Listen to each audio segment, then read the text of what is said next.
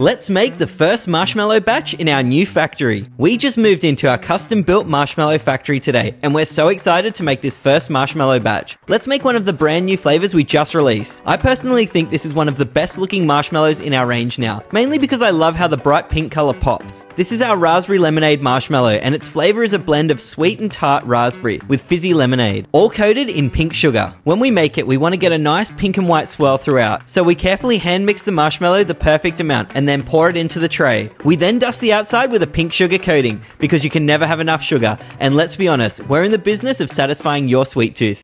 And there it is, our first batch in the new factory. Do you want to see me cut this marshmallow in a part 2?